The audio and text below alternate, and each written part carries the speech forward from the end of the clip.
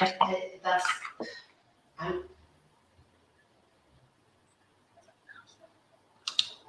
yes. Welcome to this discussion on filming sensitive subjects with women. While we may be an all-woman panel, everyone's welcome to join us and to join us from all over the world, as I'm excited that this is a truly global panel. I'm joining you from the middle of the Atlantic Ocean in Bermuda, which is perfectly positioned geographically between our two panelists. I'm Lauren Anders-Brown, the film program producer for this year's Global Health Film Festival, working with the founder, director, and visionary, Jerry McHugh, who has made this year's festival pandemic possible. We've just watched 3 short films from the series A Piece of Me, and I'm honored to have the director of those films here with us today. Joining us from Toronto in Canada is Sara Elgamal, an international filmmaker who has produced work in Canada, Cuba, Dubai, Morocco, Japan, the UK, and many more places. Ethiopia, as we just saw. Using compelling and high-quality visuals to tell meaningful global stories, she aims to shift the perceptions of global regions and people by cinematically illuminating the quiet, unseen beauty that is often overlooked. Sara, thank you so much for joining us today. Thank you for having me. Before we are joined by our second panelist, I just wanted to ask you a brief question. If you could explain the process behind the making of A Piece of Me, what inspired you and what challenges did you face while filming such a sensitive subject? Yeah, so it was a bit of an interesting journey. I was approached by Usain Abbasi, who was head of social media at UNFPA. And basically he said, you know, I like your work. Do you want to work on a campaign with me on FGM since you're Egyptian and it's very prevalent in Egypt?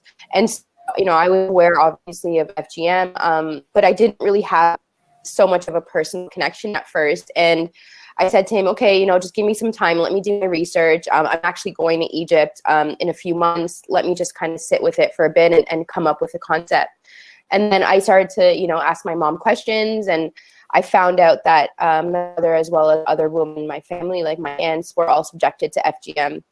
And I had no idea. I guess for me, like I figured at first that it happened maybe, you know, just like a lot of people in villages, or maybe it happened, you know, where people maybe didn't have the same level of education or whatever, you know, that people assume about FGM. And once I figured that out, of course, it was pretty traumatizing and very sad. And so right away, I kind of just thought about, okay, like how can I understand the situation? And I just knew my mother and my aunts and all the women in my family were so passionate and just had, you know, they ran their households and they had so many things that they, you know, that they cared about and that defined who they were. And I refused to define them as just, you know, victims. And so in sort of tackling the story, I, of course, asked Usain if we can speak to women who wanted to speak on this issue.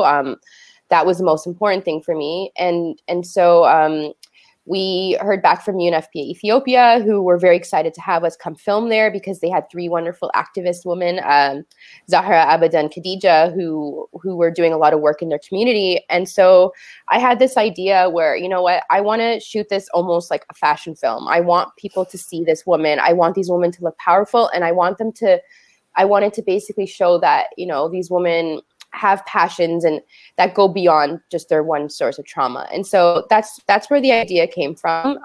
And surprisingly enough, UNFPA were on board with the idea, and it did pretty well. And when you first landed in Ethiopia, had you been to Ethiopia before? I hadn't, no. Okay. And so what were some of the things you first noticed? What were some of, if you can remember anything from your first impressions of Ethiopia? Yeah. So, I mean, of course, I did as much research as I could and speaking to the local team ahead of time. But I mean, there's 2 things. First of all, we landed in Addis. And so I'm from Cairo. I'm born in Toronto, but my family's from Cairo. So there were a lot of similarities there I could see between, you know, Addis and Cairo. So that was comforting. But yeah, being in Afar is a whole different universe. And it was a very humbling experience, you know, just walking in there, understanding that I don't know, you know, and that's okay not to know. And so I basically just had to, you know, just be guided by the women and the people in Afar to kind of show us, you know, their ways and And it was such an incredible, beautiful learning experience for me. And did you have any challenges when you first met the women, when you said, hi, I'm this woman and I want to come make a film about something that's actually, quite a difficult subject? Yeah, the challenges were not necessarily in them wanting to speak about it, because they are very excited to speak about it. Obviously, there was a language barrier, which is, a struggle. And I think for me, it was just, and this is, I think, the most humbling moment that I had was a lot of the questions that, like, I was interviewing the women, but there was a translator who basically would ask the questions for me. A lot of the questions I had were centered on them, like I wanted to learn about them. I wanted to know what made them happy, what made them excited, and that's I realized afterwards, a very sort of westernized or, privileged sort of perspective is like they, being a pastoralist, they are very much one with their family, with their community. It's a method of survival. And so essentially their thought process is very different in terms of like the I, like me. And so that was a very sort of humbling moment where I'm like, okay, I understand, you don't just take casual walks down the river because you have to, attend to your goats, to feed your children, to keep your family alive. And so I quickly realized, you know what, I'm just going to let them take on the conversation, and they're just going to tell me what they want to tell me. And I will just do my best to highlight that in the way that I can. It's kind of like when you're in the field, it's kind of like a give and take, right? So, you work around someone's normal everyday habits and stuff where you're like, actually, I really want to film this in either sunrise or sunset because the lighting's the best. But then you realize that so much of the work happens at sunrise. So, what you're left with sometimes is the middle of the day. And 100%, yeah. And you have to find a way to make that work because, at least for me, I know that takes priority, is the contributors continue on, and that this is something that they feel like they're proud to be a part of, rather than, like that they have to change who they are, or what they're doing, or their normal schedule in order to fit to it. For sure. And we had to move like pretty quickly to change things around. Like at first it's like, oh, we have 3 days. And then it was like, no, we have 4 hours, like, so there was a lot of that, which was hectic, but it was great. Like at the end of the day, you realize it's, of course their lives and their situations are way more important, and we still managed to get what, we could to make it beautiful. So. Oh, yeah. I mean, it's stunning, Sarah. It's nothing like I've ever seen or even thought of before, and it's amazing to kind of have that support of UNFPA, I think, because whenever you make something, you want to have a purpose and you want it to go somewhere. So it's really rewarding to know that you're making it with a purpose and a place and a platform for it to go. Did you have any, highs and lows of your time and overall filming with it? And it could be afterwards. It could be, it could be in the edit room. I know sometimes a lot of my low points happen there. Oh man, there were so many.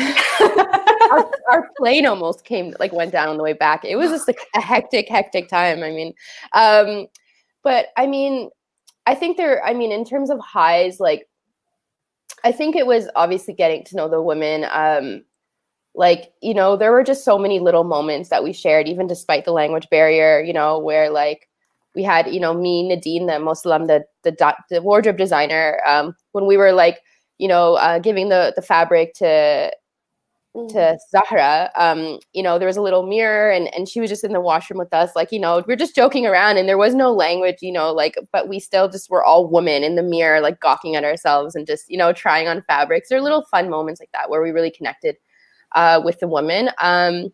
Low points. I mean, our shoot almost got canceled basically like in the desert by one of the chiefs of the town, because he felt like Abida basically ended up having someone in the hospital while we were shooting. And so he just was protecting her and was like, okay, we're going to shut this whole thing down. And there we are, like day one with like 13 cases of equipment, being like, what?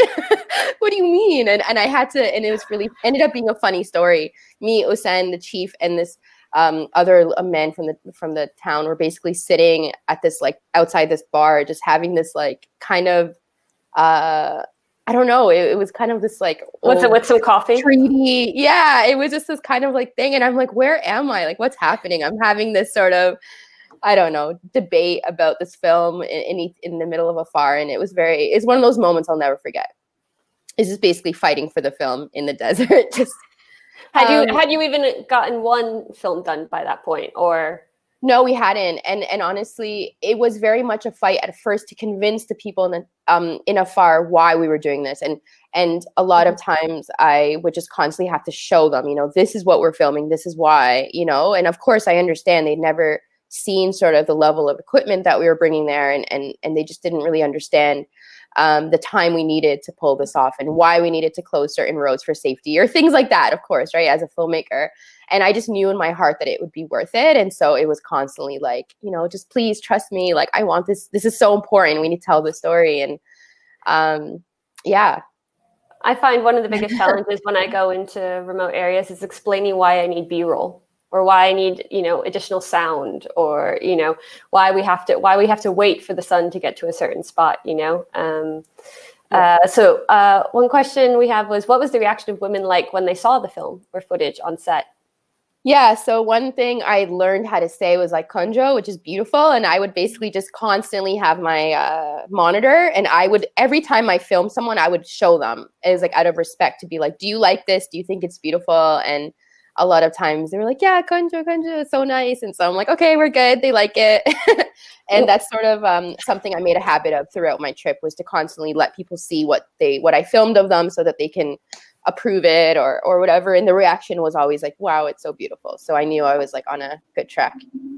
Which is a really important thing too, Sarah. And I don't think people realize, as who aren't filmmakers, that it's not just like getting someone to sign off on something or check an email or tick a box. Like, it actually takes away from your filming time. And if you're trying to have consistent light, or you only have a limited amount of time, or also attention or energy from the people that you're filming with, because these are real people, and you are interrupting their real lives. And so you have to be respectful of that. And so to be able to take that moment and that time to show them the footage immediately afterwards may seem like oh yeah, that seems very easy. It's actually really important, I've learned too, because contributors feel best, even if they don't understand and see the whole impact, which is what we're going to get, go to and talk to next.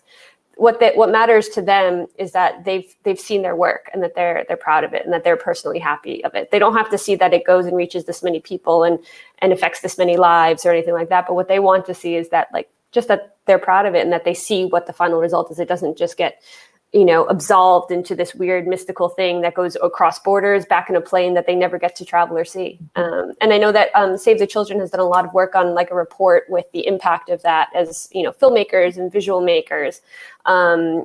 If anyone's interested in kind of the whole understanding of that, that they can go and look up and see that.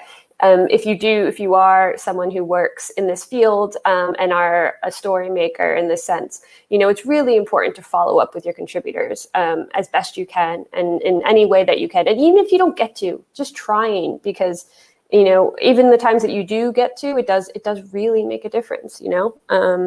The women actually got to see the film, which is incredible. Mary Lou Hasna, who's an actress who was doing some work with UNFPA, got to travel back to Afar and show them the film, and I got footage of the ladies watching the film, which was really beautiful.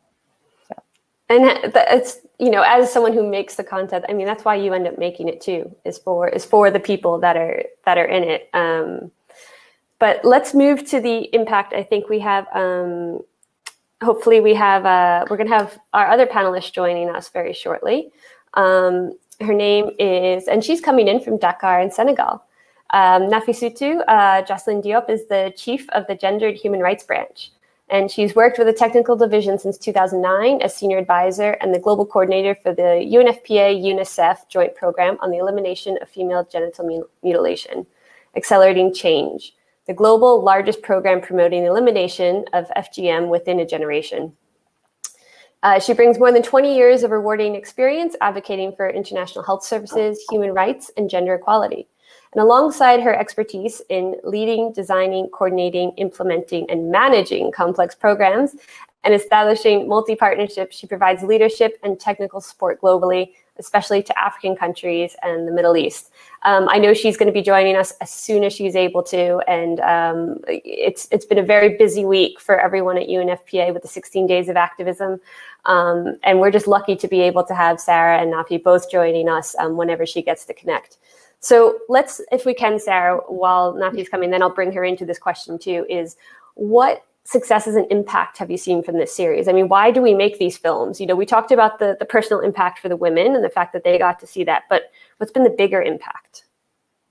I think it's where the conversations around this have gone because of the sort of different approach to the film. I believe, I think a lot of times, you know, things get kind of preached to the choir, you know, sort of where the same people are hearing the information. And I think because we sort of challenged it or went with this fashion approach, it was able to land in different areas. And to me, one of the most beautiful things I think we were able to achieve was the conversation. Like, I remember when we brought this to London, for example, I on purpose invited a lot of my, you know, fashion, media, like, you know, music type friends. And then we also had a lot of, you know, representatives of NGOs and humanitarian groups in the same room as a lot of these young, you know, young people. And the mix of conversation, I think, was something beautiful and something that doesn't happen often. And obviously, you know, you have the, you know, KPIs of, you know, being in Nowness or being in Elle or all these different magazines and winning awards. Obviously, that's all great. But I think for me, more than anything, it's having, I think when you push the envelope a bit, and even if there's a bit of controversy associated with something like that conversation, like the fact that we're even speaking about it, you know, is the whole point, you know. And I remember all the women. It just starts it. It's, you know, if anything, it just opens the idea, you know, that this is still a serious issue for women all over the world. For sure, yeah, and like that's what the women were saying to me. It's like we just need to talk about it. It needs to be a conversation. Hi, Nafi. Hi, Nafi. Oh, hopefully she'll come back. So it has to be a conversation. Yes. Yeah, for sure, it's a conversation, and yeah, like I think that because of the fact that it was, you know, a little bit of a unique film for UNFPA, it was able to reach so many different sort of platforms. It's an art film, you know, it's not the normal film, you know, as someone that works with the organization at times as well, you know, it's not the normal messaging film, you know. If anything, there are no messaging, there is no text except for at the beginning and, you know, and the subtitles. And I think but art is also a powerful message. It always has been. It's been part of the way we've you know, expressed ourselves and issues throughout all of time. And so it's wonderful that there's the ability to and the vision to see and support that now. Nafi, hello. Yes, hi. Hi. How are you? I'm doing well, thank you. Thank you so much. I was trying to deal with a new technology. That's what I don't know the filming technology at all. So I'm discovering. Thank you. You did. Thank you for persevering with us. And I love what you're wearing right now. And you're in Senegal, correct? Very cool. Oh, you look so summery and nice over there. I'm here in a big sweater. So back to roots. And guess what? COVID, we don't really know and don't care so much here. So it's nice. Life is nice and easy. Okay, I'm gonna come to you after, Nafi. Yeah, come. There is space here.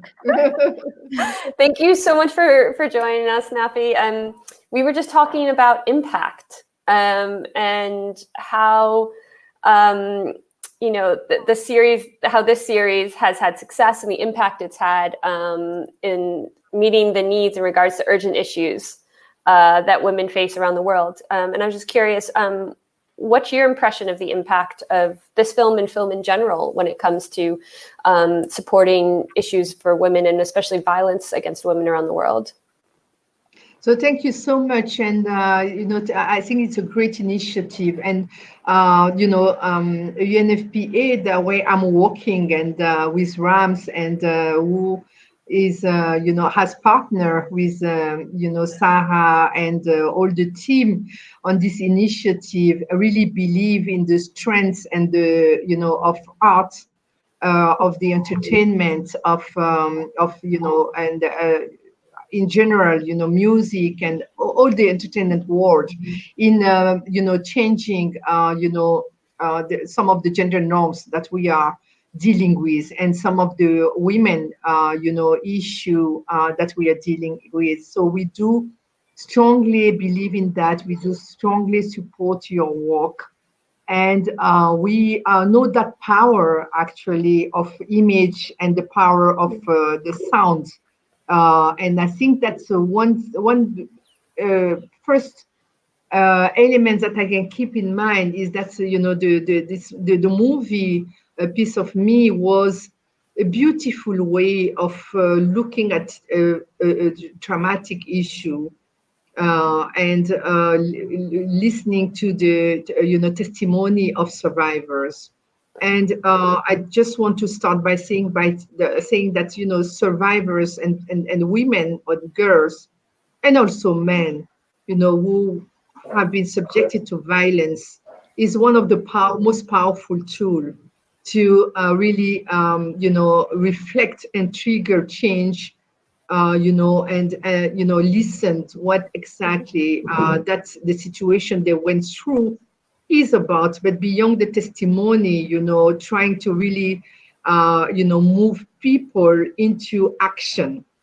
And I think that's, you know, having the you know, the pictures beautiful in addition to those difficult stories and voices and testimony is really you know, a fantastic achievement. And for me, the impact has been actually the mixture of you know, the beauty, the music, which is quite unique, so the sound, and the story, and the horrible practice which is represented behind that. And that has moved a lot of people. And I've seen even some people that are not really you know, champions for the elimination of female genital mutilation, because we are talking about that. You know, changing fully and being really silent after looking at this you know, A Piece of Me. And that silence was actually you know, talking for me. You know, when someone is silent, sometimes it's a kind of body language, and it is quite important to also you know, take into consideration that this is that they have been hit, they have been touched in their soul, in their mind, in their thinking. And this is what really this you know, that kind of movie brought. So I would like to really encourage about the, you know, continue on that way. And I would like to, I like to talk sometimes about a movie that is quite old, and by a Senegalese filmmaker named Sembène Ousmane. Maybe in English you pronounce Sembène Ousmane or whatever. So you can type You're Young, that you can look in Google. He passed away now. But he's the first one who did a movie, you know, on FGM. And it was a full movie, right? So long métrage, as we say in French. And that movie was so instrumental that it was able, a lot of countries were able to pass legislation actually after this movie was, you know, out and was, you know, screened in different places in the world, but particularly in African countries. And that is the impact that we are talking about, you know. The way he approached it was the way Sara approached also, you know, A Piece of Me, which was a very culturally sensitive way of approaching the issue, while of course denouncing what is happening, but having that way of using and respecting the culture, respecting the, you know, the people, and respecting the testimony, and make it in you know, with all their arts, you know, and skills, you know, make it beautiful. And really, that movie was also about that, and it was so strong. Nothing violent, nothing. We were talking about FGM, and we were talking about in a village, and there were tension and confrontation of different people and all, but all in the culturally respectful way. That was taking actually the person, thinking about it, and I can name even countries where things has changed after that. So Molade is the name, Molaade, of that movie. And I think that this is a best practice that we need to keep in mind, how to address that. And for me, A Piece of Me was another way of doing that. So you can talk about sensitive issue. You can talk about, issues that are so deep, because it's touching one of the main and important elements of the body, which is the sexual organs, right? Probably after the soul, it's sexual organs is the next one. And you can do that, and but you can do it in a beautiful and sensitive way. And ensure and touch people and touch policymakers and touch activists and touch the heart of and the mind of people who may still think that this is a a practice that is important. So sensitive, yes. Important to put out, yes. Respecting the cultural aspect of it, and find a way to show it, in a very, I will repeat again, sorry, cultural sensitive way, but beautiful way. It's a way to touch, heart and mind and make the change that we are looking for. Thank you. Of course. Thank you so much for sharing that. And I think both of you are being so modest about the series, because I believe it was nominated for a couple awards and might have won one of them. Sara? Yeah, we just won Best Global Campaign at the Shorty Awards and the Webby Award for 2020 for Best Moving Image. Amazing. And that's wonderful when you can kind of see that all of that work and time and effort and impact then be honored in such a way. I'm just going to put a couple links in the chat for everyone to be able to follow up on the work. And we do have a question that I'd love to put to both of you. And it's from the audience. Do you think that making such a beautiful film about a shocking subject undermines the seriousness of the topic? First reaction, Sara? I would say no.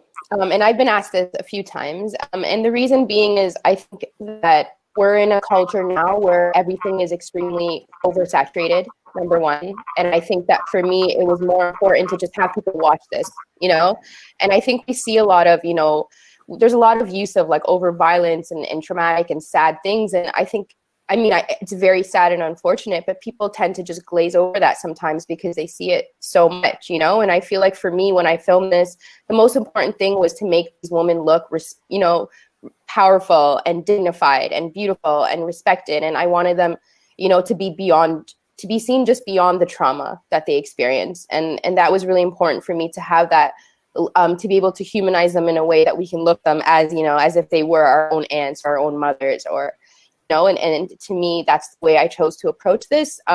However, I did know that there was going to be a lot of information that would surround the films. Although this was, a very artful few minutes, I knew that there would be a lot of information at events or, underneath the films that people could read about the seriousness and could sort of, get the information they needed to, fight FGM without having it to be told in the film, if that makes sense.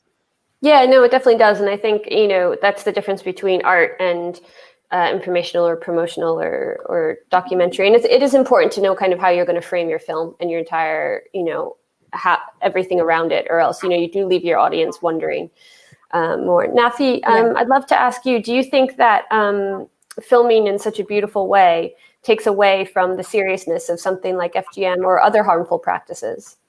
Absolutely not. And I'm going to answer to that question to say that it's not only about filming, because, the showing in a beautiful and positive way,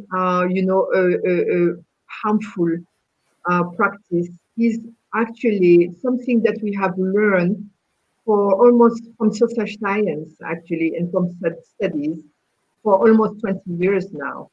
And the program that we are implementing at UNFPA is actually built on that. In most of our programming, even talking to communities, even talking to different stakeholders, we are never using shocking image of the genitalia, the genitalia of a woman, of blood, of there are some groups who are doing that, and it was something that we learned as we were implementing also over the past 30 years of programming to eliminate this harmful practice, was that the shift from brutal, bloody, and shaming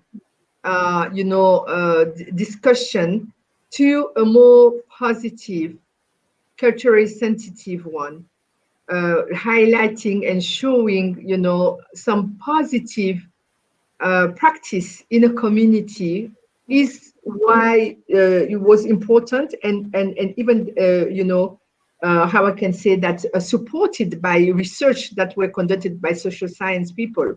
You are getting more impact than addressing directly the issue. So that's in programming, in the education session, in discussion with people, policymakers, community leaders, religious leaders, and all. If you come and then you with some straight information on FGM, for example, which is going to harm your daughter, which is going to, automatically they won't listen. First of all, they are like shutting down, because you're creating a barrier between you and them. And more important is that, they will turn and say, okay, this is my wife, this is my daughter, this is this and that. They went through FGM, they are here, they're not dead. Nothing happened to them. And of course, the wife and the daughter and all are not going to say, yes, but I'm suffering, I have this and that in front of everybody. So the thing is that, if you enter into that discussion with them, they will ask you to provide evidence that the practice is harmful. And you will struggle to find those evidence, when you're talking to a religious leader or a village leader or someone like that. It will be very difficult.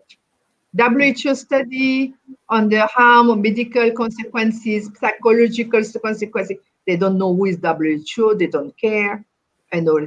So this is not the way to go.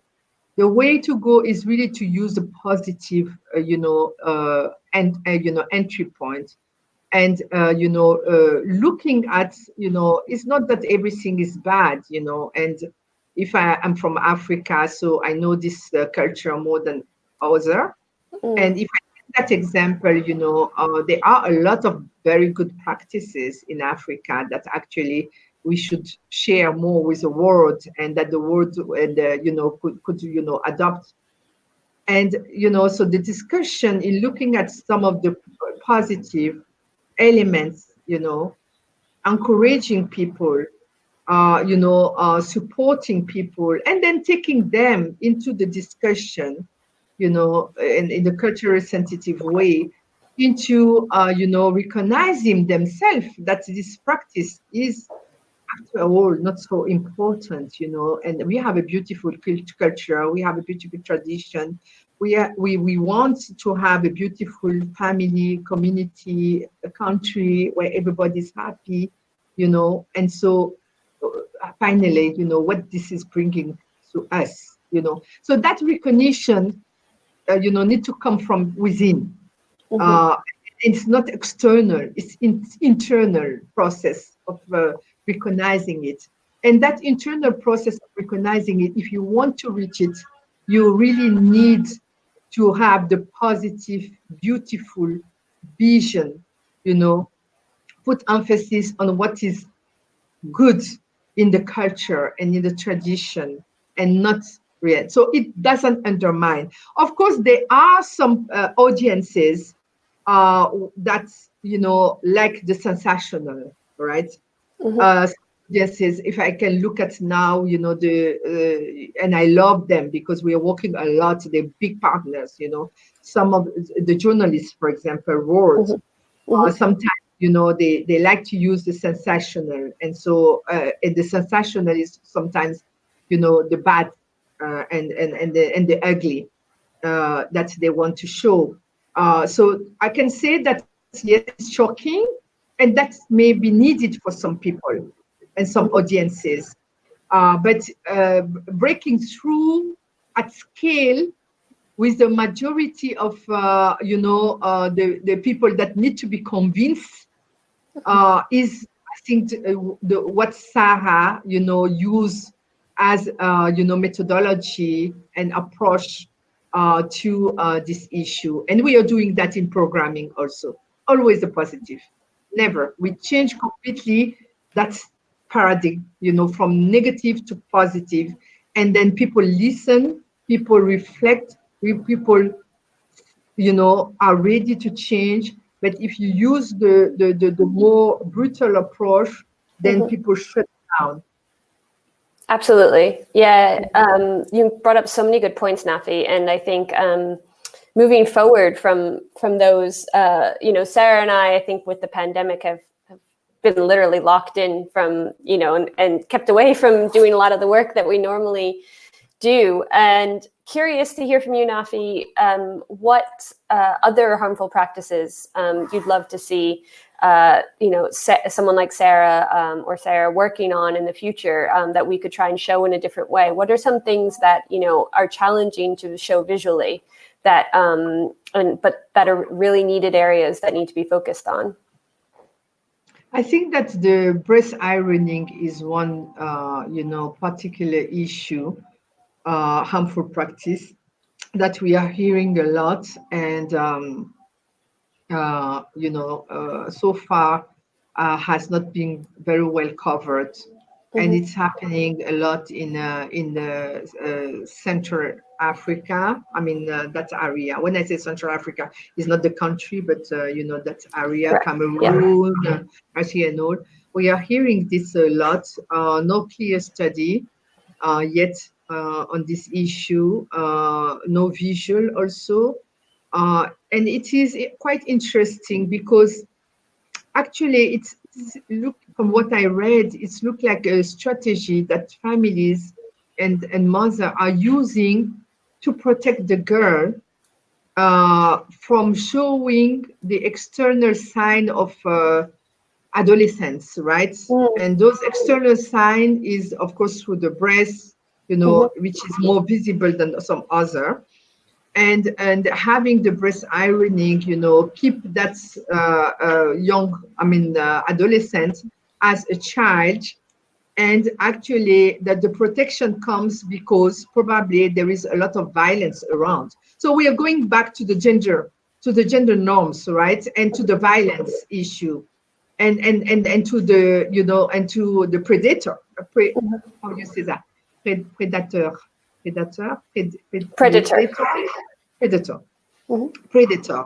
right? Who are around there and actually watching if the girl is showing those externals, you know, sign.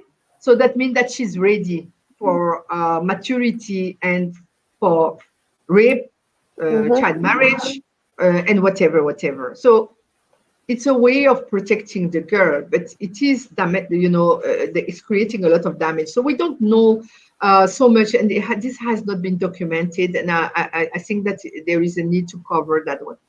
And that's a very difficult issue, which is one of UNFPA very important area of work, is the gender-based sex selection. Yeah. And for those who do not know, there are, you may have heard, probably because that was the biggest country, China, Korea, India, and now it's moving to the Caucasus countries, so Azerbaijan, Pakistan, and all those countries in Central Europe and all. And it can move. It can spread also to Africa. You don't know, because it is spreading with the technology. And the technology of ultrasound, actually, where you have ultrasound when you're pregnant.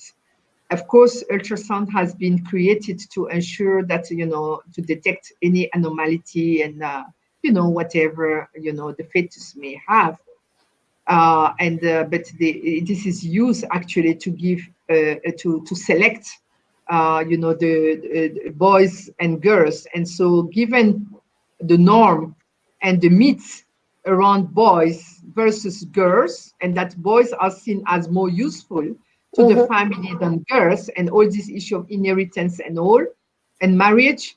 So this is how actually the fetus, the girl fetus, is being aborted, and to keep the boy fetus. So this has replaced the infanticide that was happening in China, of course, under the one-child policy. So it's easier. The child is not born, so infanticide must be something horrible for a family, but they were still doing it because they have to choose because of the policy of one child. But aborting a fetus seems to be the easier one. But the problem now is that we have that imbalance into the sex ratio, which is a natural things that we have 1.06 boys born for 100 girls, because the boys and the nature, this is the nature, this is God, this is whatever the creation, whatever you want to call it, and whatever you are believing, but it's a natural system that there were that kind of balance, because boys are more sensitive and will die, in infancy, and no more than girls, and so we'll have that balance between boys and girls. And so now what is happening is that, of course, with this abortion, you have that discrepancy, and which is creating a lot of tension now, because we are seeing those generation and population now. It's creating trafficking of girls to get married, so they have to go and steal, adolescent girls or young women from other places to bring them in their country, because there is no more girl to marry. So it's a lot of issue there, but at the root causes is really patriarchy, gender norms, the low value of girls. And I think that this is another area where it is difficult. And we try, for example, we had a huge event at the General Assembly of the UN, that big room that you're seeing sometimes on the news. And we were trying to talk about those 3 harmful practices. So child marriage was easy, and we had the testimony, and FGM also easy. And then, son preference or gender sex. So we say, okay, what we are going to do is that we are going to have a stage and nothing on the stage. So means that the missing, where is the missing girl? The missing girl, how to show the missing girls and the missing fetus and the missing girls who should have been born and that were killed. For gender and myths, for gender norms and myths. So anyway, so those are ideas. So I think that we can have some probably interesting way of looking at that kind of harmful practice also. Absolutely. And just as a number, we are talking about 145 million missing girls now. Thank you. Thank you, Nafi. That number is very sobering. And you've given, I think, everyone on this workshop and panel and discussion, things to think about, especially Sara and I.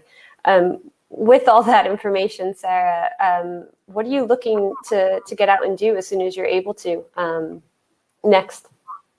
Yeah, no, I mean, I'm always looking to tell important stories. That's like literally what I do is my passion is traveling and telling meaningful stories that don't often get told. So yeah, like hopefully I can get out there and start planning for these again. It's hard not knowing sort of what world we're going to be working with in the next bit to be able to plan these films. But yeah, I look forward to telling more stories. I also look forward to doing more stories in Egypt, hopefully, where I'm from, and And that's something I'm trying to, you know, start making some connections and develop. And yeah, hopefully work with Nafi again at some point to tell another story, and to, yeah, just do what's important. And also, I just wanted to add, like, I remember you mentioned when we were talking, that question that was asked, you had asked me about highs and lows. And I just wanted to mention that one of the biggest highs that I didn't talk about was, you know, at the UN headquarters and at a few other places where we screen the films, I had some women come up to me after and basically say that, you know, they were survivors of FGM, and the film actually allowed them to be able to be seen and to speak on this in a way that they never felt comfortable before. I think it's because, you know, they just felt like they can also be dignified and share that story. And so for me, that was like the biggest high from this, I think, was just that we were able to allow that space for these women. Yeah, I think having a space for women, especially a safe space to express themselves, is really important. And being able to, you know, have that, you know, translated into a film medium or any kind of art is really, really important. And supporting the women to do that, definitely. There's 2 questions here. They're from me though, so I can't really ask you guys them. But it's, can I share more about my experience since I've worked with UNFPA as well? Yeah, so I did a similar series, not quite in the same way, but it was a day in the life of a midwife. So I did a few of those for UNFPA, and amongst, you know, some other things, being on mission in Bangladesh and South Sudan. I think the thing I took away from almost all of those experiences, not necessarily although I do speak to some people still in South Sudan and in Bangladesh, but definitely in Liberia, where I went and I filmed, and in Haiti, you know, I still have the midwife that I filmed with in Liberia on my Facebook, and we talk regularly to each other. And that's that, you know, and she inspired me for the title for my photo book that I came out with this year. And so I think the most amazing part of looking and trying to tell these stories is just always being inspired by the women that are on the ground and doing it and living it and trying to make a real change and difference, because to me, they are absolutely inspirational and just so caring. They care so much about their work. And I love being able to translate that across film platforms and mediums for people to be able to see and appreciate. I'll never forget, at the beginning of the pandemic, one of the first people that reached out to me was Yama in Liberia, of all places. You know, this is a woman who delivered babies during the entire Ebola outbreak in Liberia, and she was checking to make sure I was okay during, you know, at the beginning of COVID. I owe her a response to a message, by the way, that reminds me. So, but I think the opportunities are endless to be able to, you know, find ways in which to take topics that most people wouldn't want to tackle and find a beautiful way, just like you did, Sara, to empower, to, you know, show by example, and to give people something to work towards, just even visually, you know, and representation is very important. You know, if you don't see it, you don't think you can be it. And I think that's something else that's really, really important in works when it comes to filming with women, and especially with topics like some of the ones that we tackle. So Nafi, do you want to wrap it up? You say the issue of masculinity and positive intergenerational transmission is important. We can end with you with that. Oh, just unmute yourself, Nafi, if you can. Thank you so much. If you're able to. I think someone mute me. Yeah, someone is muting me. I mean, there is someone behind who is doing the great job. And thank you so much, you know, putting me back on the screen when I switch off. Anyway, so I just wanted to add that, you know, probably there is a lot of movies on that, but I just think that because we are moving into, you know, a very aggressive gender equality agenda. And we all do believe, not only UNFPA, but all the UN agency as a whole, and a lot of other partners, you know, Gates Foundation, Ford Foundation, like blah, blah, blah, etc.